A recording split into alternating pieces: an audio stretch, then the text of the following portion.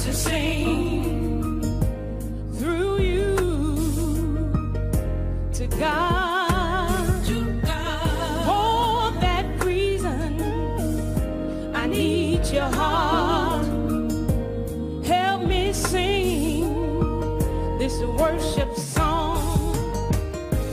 Holy, how many know that he's holy? Holy, holy, Lord God Almighty, which was and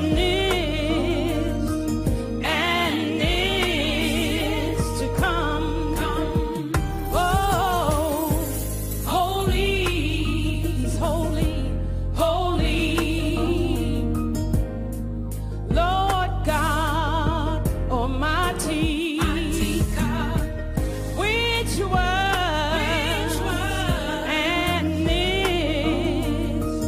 and is to come. There's a portal from heaven, from which I see worship coming down to you,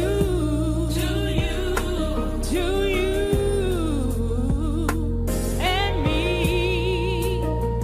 Oh, like a jasper, satin stone, rainbow, like an emerald, all around and all around is throne.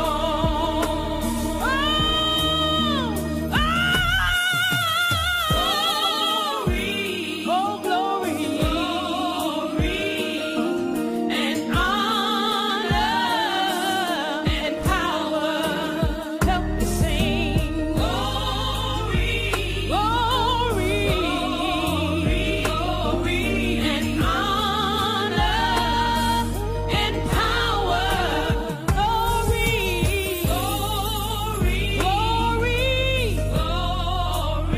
and honor and power. Yeah.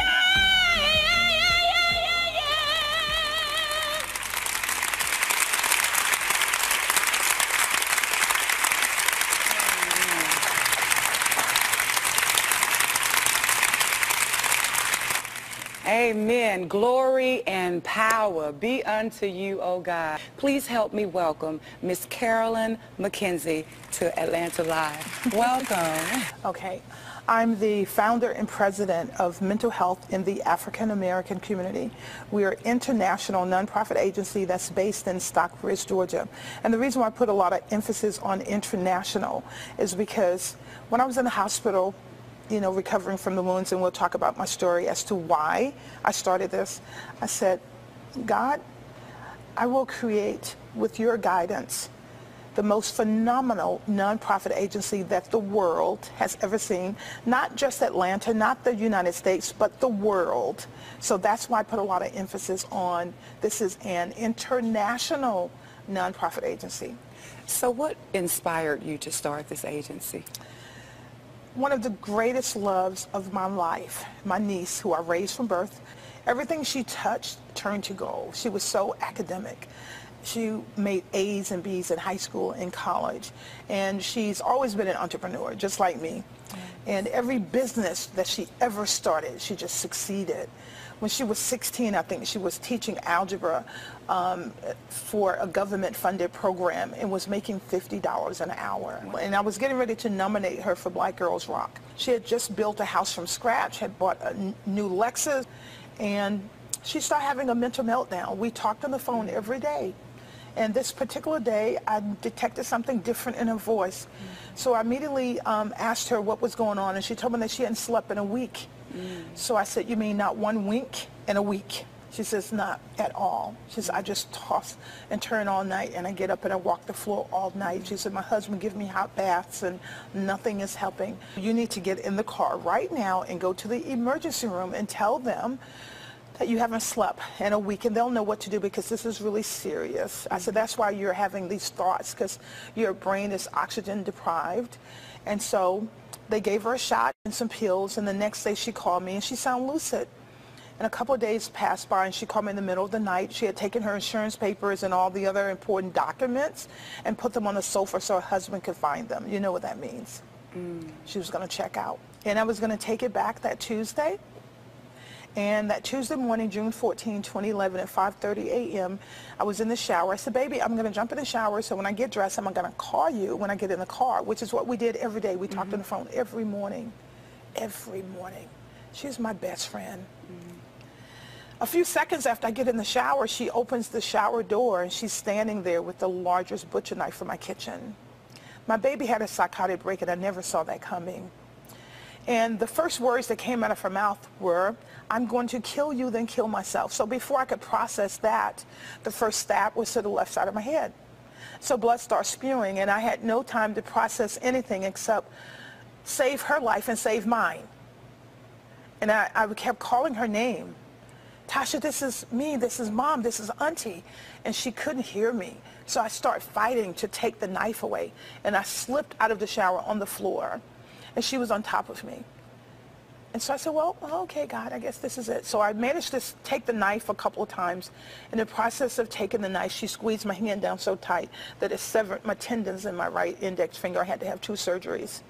And so it was a huge struggle. And I'm here being cut and bitten. She bit 2 big chunks of flesh out of my both arms. And so I know that's graphic, but I needed to paint the picture so you can see how severe it is and why I have to do this. So she didn't recognize my voice, but she recognized a voice that we all know. So when I surrendered and I said, God, this is it. She's killing me. You know, I can't breathe now because she's choking me. And can you tell my family I said goodbye because I am dying right now? He says, no, you're not. And the words came out of my mouth. I remember the house trembling. The words were so strong, they were saying, no, it is not over. She recognized that voice because it was not my voice. And she was lifted up and she walked out. And I passed out, apparently. And next thing I remember, I woke up and I was on the floor and I thought I had a nightmare. But then I realized that that was my blood all over the place. It was so much blood. Just bleeding, still bleeding so bad.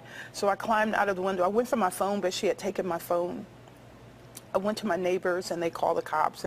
So they were there in seconds. And so my neighbors were wrapping me in towels and giving me water and just trying to, you know, hydrate me. And so I kept telling them to go in the house and get my baby because she said she was going to hurt herself. They said, no, we're going to take you to the hospital. We're going to take you right now, take you right now. So fast forward. 2 days went by and I'm still asking for my baby. So the director of nursing came in and she told me that she had killed herself.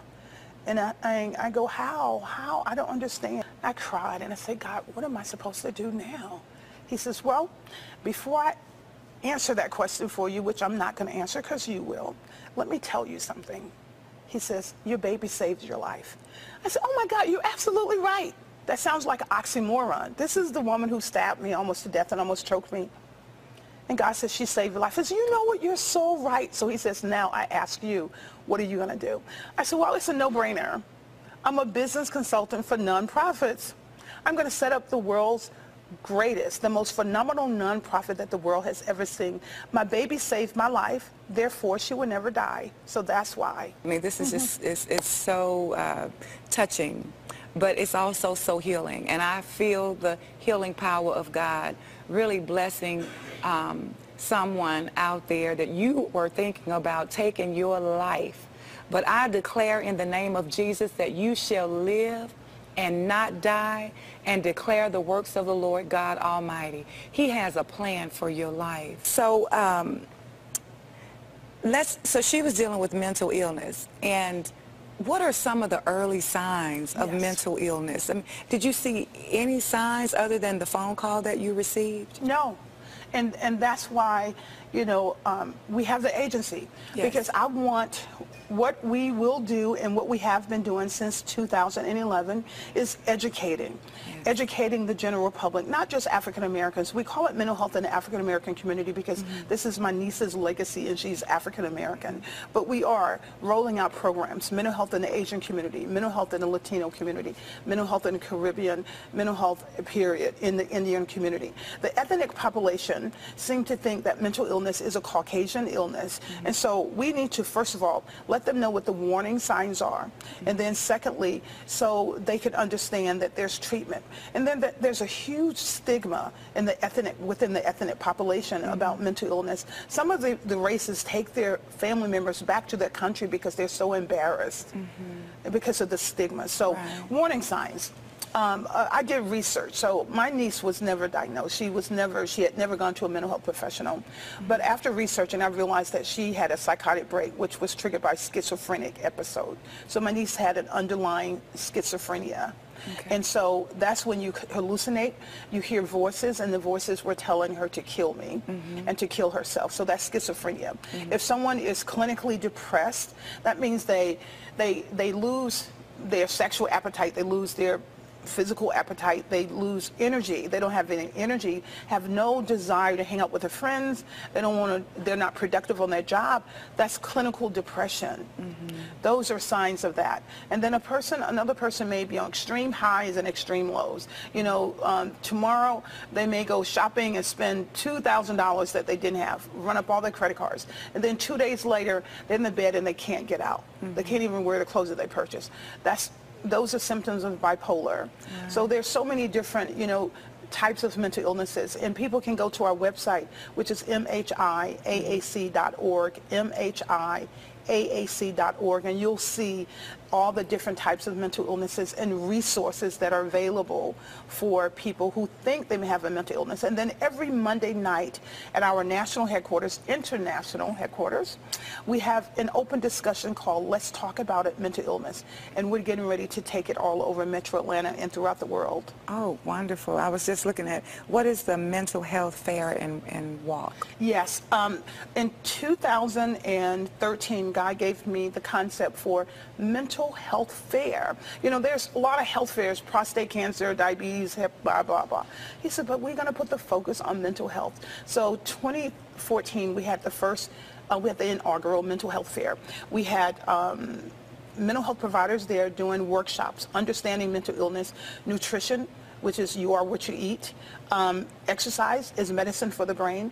And then we had some people who have mental illness diagnosis who are under treatment and they're in successful recovery. So they came to share their story.